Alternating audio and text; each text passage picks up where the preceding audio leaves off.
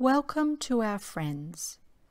We come to you with peace in our hearts for all those on the earth plane. We come in friendship to help those of your kind who are willing to listen and be open in their minds to accept us as spirits too. We know that the biggest barrier to our words being accepted is the fear in the minds, closed minds, of the earth inhabitants. There was once a time, a long time ago in earth years, when your kind operated on 6 senses, and everyone was happier and more peaceful as a result. At that time, your kind and our kind were part of a large family belonging to the one source.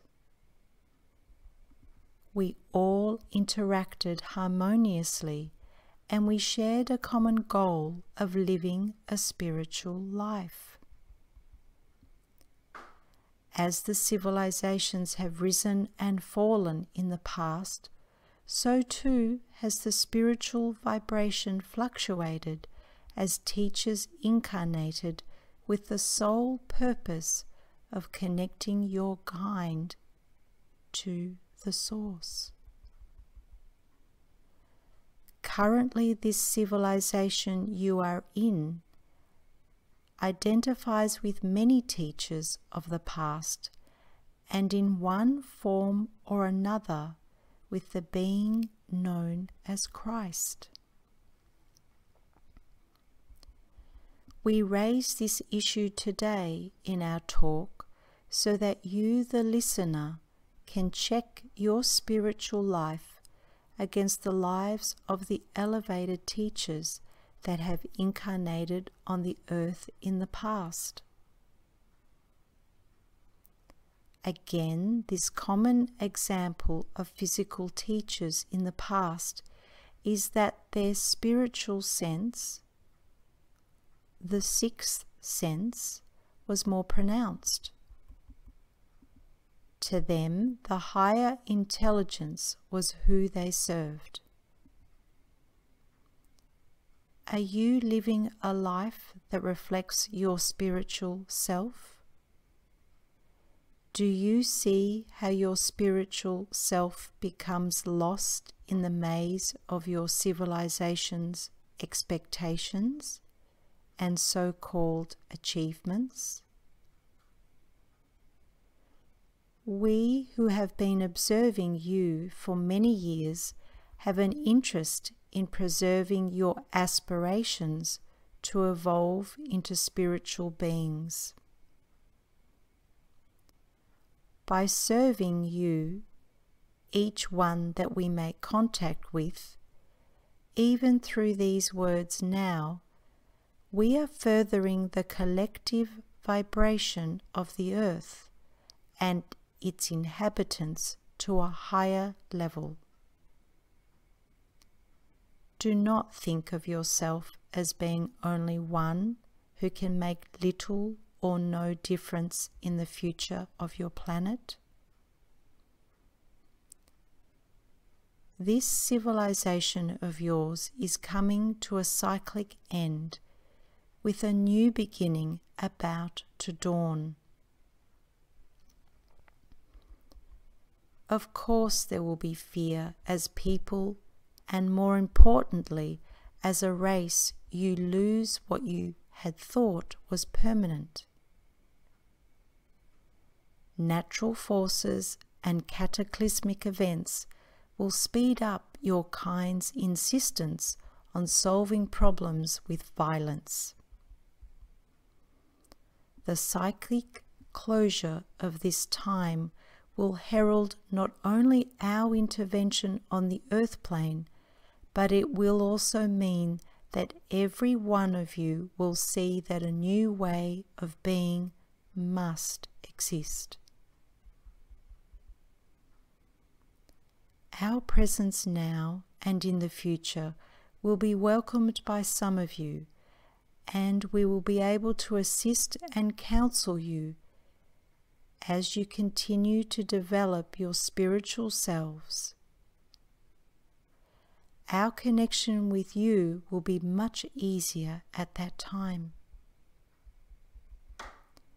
For you listening to these words, is it not more important to develop your spiritual bank account than your physical wealth? Are not all of your possessions, your physical structures, cumbersome and meaningless in the face of your mortality? Our world that existed a long time ago in this galaxy did not survive the destruction that was unleashed. Similarly, the Earth is facing the same event, and it is more than just the pollution of the natural surroundings that plays a part here. It is also the pollution of your minds and hearts that we have a great interest in changing. Many of your kind, it seems, are confused about what to worship spiritually or physically.